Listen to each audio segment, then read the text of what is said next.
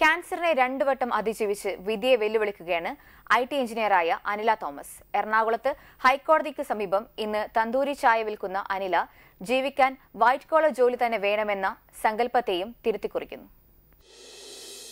Cancer ഒരു വട്ടം വന്നാൽ തന്നെ തകരാതെ തകരുന്നവരാണ് നാം ഓരോരുത്തരും.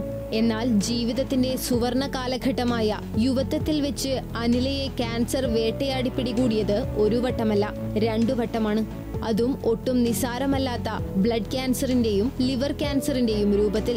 കോയമ്പത്തൂരിലെ പ്രശസ്തമായ TCSൽ സോഫ്റ്റ്വെയർ എഞ്ചിനീയറായിരിക്കെയാണ് അനിലയെ ദുർവിധി ബ്ലഡ് ക്യാൻസറിന്റെ രൂപത്തിൽ ആദ്യം പിടികൂടുന്നത്.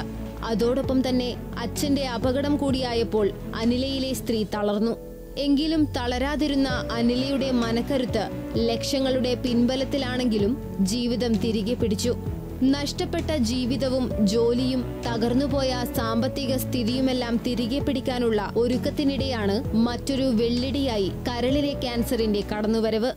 റിക്കവർ ചെയ്ത് വന്ന് പിന്നെയും ജോലിയെല്ലാം സെർച്ച് ചെയ്ത് ഹോണ്ട് ചെയ്തുകൊണ്ടിരിക്കുന്ന സമയത്താണ് വീണ്ടും എഗെയിൻ ക്യാൻസർ വരുന്നത് ലിവറിൽ. അത് കുറേ ടാറ്റ മെമ്മോറിയൽ, ബോംബെ, അവിടെ എല്ലാം പോയായിരുന്നു. എല്ലാ ഹോസ്പിറ്റലിലും ഭയങ്കര ഹെവി റേറ്റ് ആയിരുന്നു സർജറിയും കാര്യങ്ങളും പറഞ്ഞത്. നൂറുൽ ഇമാം എന്ന തൃശൂർക്കാരനെ പരിചയപ്പെട്ടതാണ് അനില തോമസ് എന്ന പാലക്കാടുകാരിക്ക് പുതിയ ജീവിതപാത തുറന്നുകൊടുത്തത്. ജീവിതത്തിൽ സകല സമ്പാദ്യവും നഷ്ടപ്പെട്ട നൂറുലും എല്ലാം നഷ്ടപ്പെട്ടെങ്കിലും ഒന്നും നഷ്ടപ്പെട്ടതായി കരുതാത്ത അനിലയും ഇന്ന് തങ്ങളുടെ നഷ്ടപ്പെട്ട ജീവിതം തിരികെ പിടിക്കാനായി ഒത്തുചേർന്നിരിക്കുകയാണ്.